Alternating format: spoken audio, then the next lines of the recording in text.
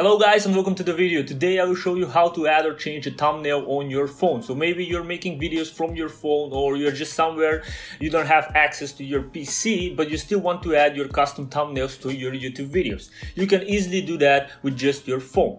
It doesn't really matter if it's Android or iPhone, it's the same process for both, so let's do it. But before I start, if it's your first time here, like the video and click the subscribe button so you don't miss any of my new videos. Now let's get back to the video.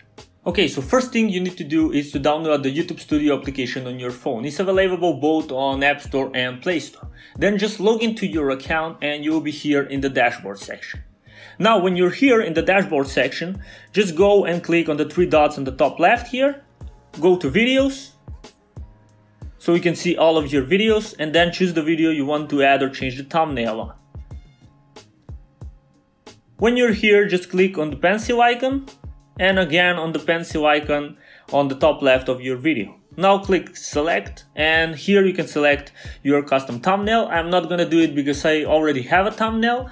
And when you're done selecting, just click select here on the top right, and again click save, and you're done. And that's it guys. Hope you guys enjoyed this video, and I will see you in my next video. Peace.